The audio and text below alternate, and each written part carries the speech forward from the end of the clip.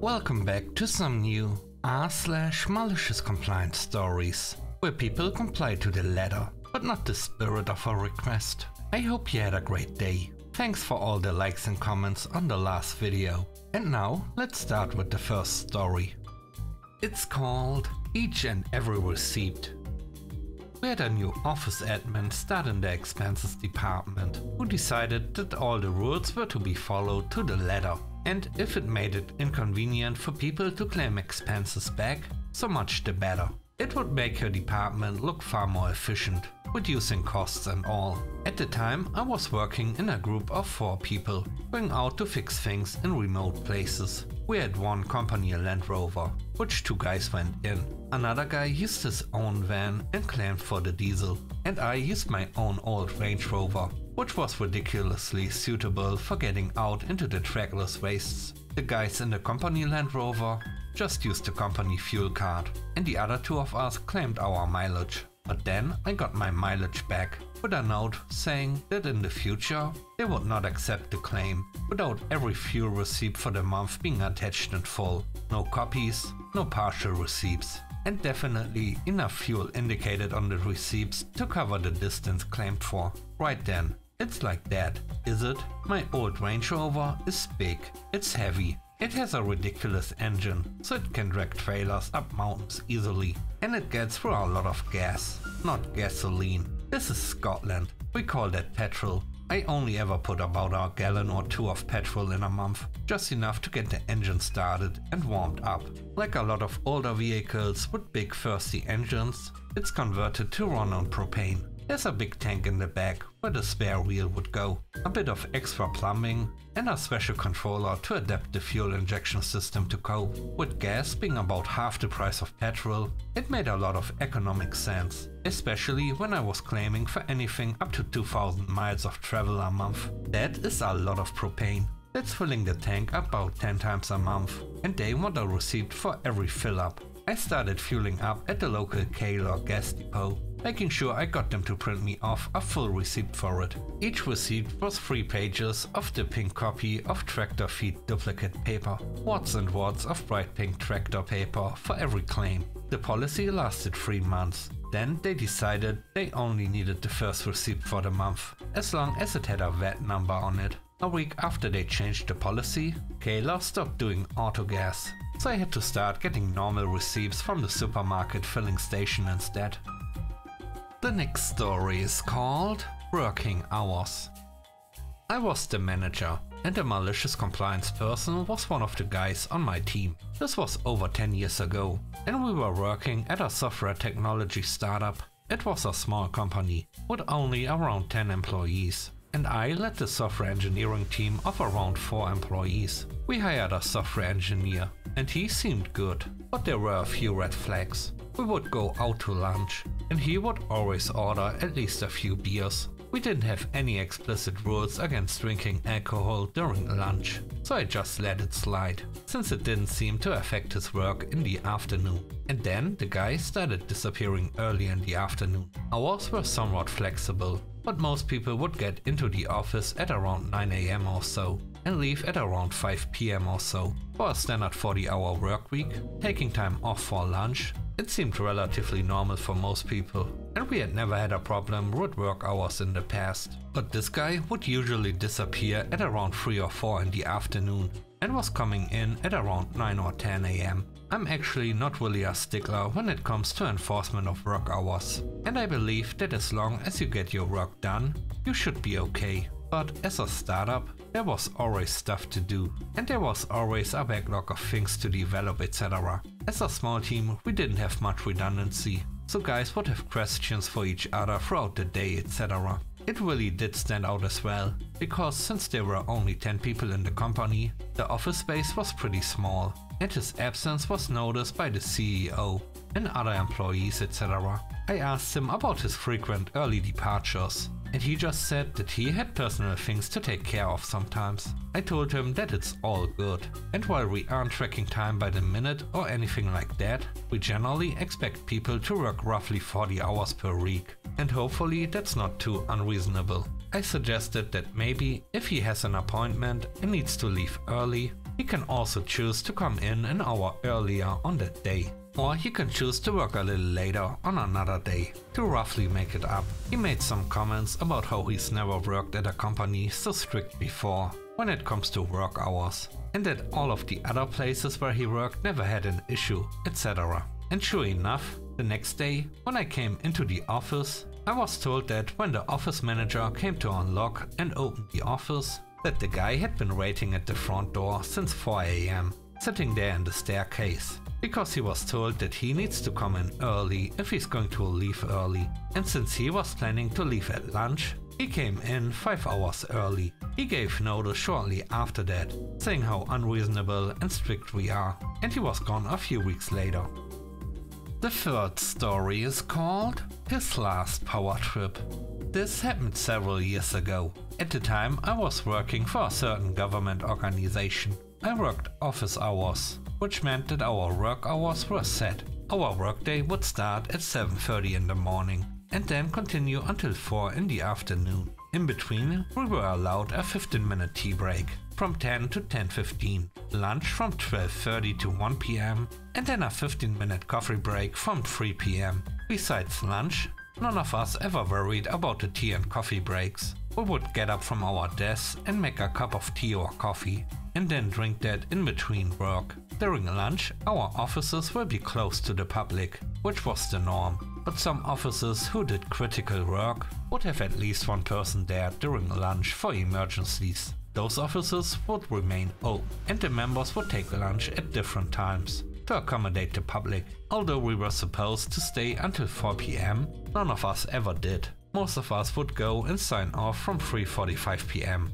and then go home. We figured that no one would mind, since we never took our tea and coffee breaks. Then we got a new boss. For the first 2 weeks nothing happened, and then we were ordered to stay until 4 PM. No more going home 15 minutes early. At first we tried to fight it, stating that we never took our breaks as we should, but that was shut down very fast. So we decided that we were going to follow the rules, no matter what.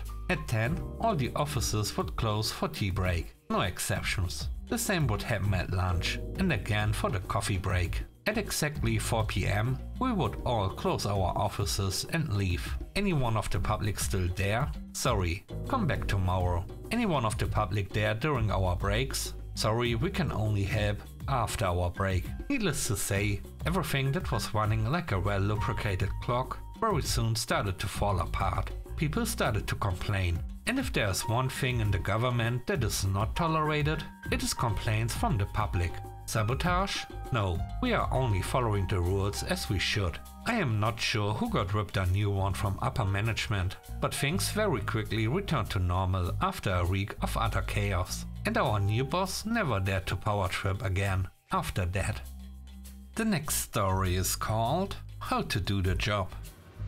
2 years ago, after putting hardwood in our foyer and dining room, we decided on a particular baseboard that Lowe's carried in Pro packs. These packs come with 6 boards, and I believe cost around 180 each. We purchased 2 packs, knowing that one wasn't enough, but we should have 4 boards left over, which we could then return. Due to a few miscuts, first time do it yourself, we ended up having 3 full boards to return, which I lugged back with my receipt. I brought them to the return area, and the lady who helped me was very unpleasant. As she took my receipt, I explained that these were 3 boards from one of the Pro packs on the receipt, and that the refund should be half of the cost of one, which is what the person who sold me the packs originally told me would happen. She asked me if I bought one of the boards on another receipt, and I repeated that all 3 boards were part of a pack, that there was no other receipt, and that the refund should only be half of one of the listed items. She said, "Don't tell me how to do my job," and then walked back in the area to talk to another lady, also working returns. 2 minutes later she came back and asked for my credit card. After putting a refund for $360 on my card, she also gave me a Lowe's store gift card with $180 on it, because I didn't have the receipt for the 3rd board I was returning. I was going to mention that I should have only gotten a $90 refund on my card and no gift card, but I didn't want to tell her how to do her job, so I left. Went back a few weeks later and used the gift card for 5 gallons of paint. which we used to paint the same room. The fifth story is called Best for the Team. This happened last year. I was 1 week away from my due date and was working full-time in a school administration position. At this time I had the capability to work from home if needed. When I accepted the position, prior to my pregnancy, I was told by my boss, let's call her Ronnie, that I was very flexible as long as I got my hours in. I very rarely worked from home and typically only did so for an hour or two in the morning, if it was needed later on in order to work before appointments, as it was a long commute between work and home and the doctor's office. However, I was told by Ronnie after accepting the position to try and limit working from home to 2 days a month, which is fine. At this point I was well under, since I was only working an hour or two, maybe twice a month, and only once a month before that. Being so close to my due date, I was experiencing physical hardships that made working on site more and more difficult. I was also scared of potentially going into labor while at work, with it being so far away from the hospital. To top it all off, my coworkers started asking more invasive questions about my pregnancy that made me uncomfortable. All in all, it was not a fun time. I explained all of this in an email to Ronnie and asked for her permission to almost exclusively work from home up until I go into labor. I said I thought it would be a reasonable accommodation and I work really well from home. Ronnie responded a couple of days later, denying my request to work from home at all, and said I needed to be there, since we would be starting some of our busiest work in a couple months, which I would be gone for on maternity leave anyways, so I'm not sure why she brought it up. But I could talk to HR about leave options if I am truly having trouble working. It is illegal in my state to require an employee to take leave if there's a reasonable accommodation that can be made instead. Cue Malicious Compliance. I immediately went to HR and did just that. We talked our options and found out I could start my leave the very next day and still be paid state mandatory leave pay for the extra time. I informed Ronnie that I would be out starting the next day, as I needed to take care of myself. She said, I understand you need to do what's best for you, but you need to understand that I need to do what's best for the team. Everything I normally manage basically went to crap in my absence, as the other people on the team were unqualified to do the work and kept taking time off leading up to my due date, instead of learning the basics while I was still there to teach them. I left detailed procedure notes and workflow lists, but I later found out Ronnie had to pick up all the extra work, and a lot of it never got done since she didn't have time. But it was best for the team, right? The last story is called No Fence. About 5 or 6 years ago, I built a fence in my backyard. I talked to my neighbors and we decided on a good place to build the fence. We knew an approximate property line based on some survey pins, but we were both too cheap to pay for a surveyor. We shook hands and I built the fence. It was a great deal for my neighbors. I paid for everything, built the fence, and all they had to do was give me a thumbs up when it was done. Then, a year later, they sold their house. That meant I got a new neighbor. More specifically, I got Anne. Anne was from the big city. Anne was a realtor. Anne had flipped 8 houses in 12 years. Anne loved this new house and planned on staying for a long time. And Anne had a dog. Crazy was a German Shepherd mix. It spent most of the day outside while Anne went to work. Crazy was aggressive towards everything. Crazy also, as Anne once told me, loved to chew on furniture.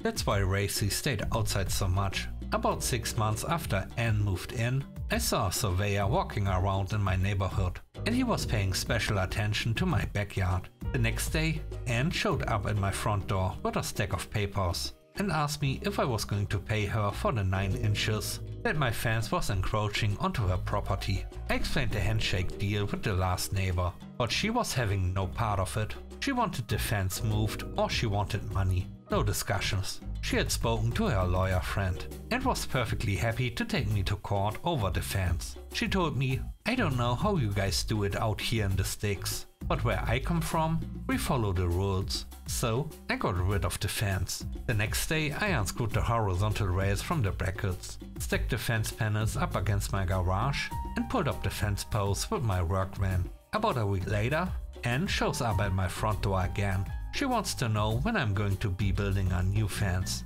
Turns out, without my portion of the fence, she has not been able to let Rezzy out unattended, for fear that he will run away, attack something, or get hit by a car. She also told me she can't keep him in the house all day, while she's at work anymore. Her furniture and carpet are all but ruined. I told her, well Anne, I'm not going to be rebuilding the fence. I don't want any legal trouble, and the best way to stay out of trouble is not to build near your property. The look on her face was priceless. I thought she was going to cry. She probably did when she got back home. She tried to protest, saying that she really needed the fence back, and she would even help pay for the new one. She told me how much she loved the style and aesthetic of the old one. It was just the location that she had a problem with. I stood firm. There would be no new fence. She never got a fence. She made half-hearted attempts to put up some bamboo fencing, but Rezzy tore through that stuff like wet newspaper.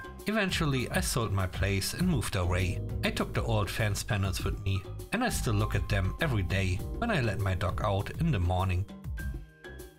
Thanks for watching the video to the end. I hope you enjoyed it. If you did, please don't forget to leave a like, comment and subscribe. And if you have time, watch another one of my videos. Also, if you want to support me further, check out the channel membership or Patreon. And now I hope you have a great day. See you soon. Bye bye.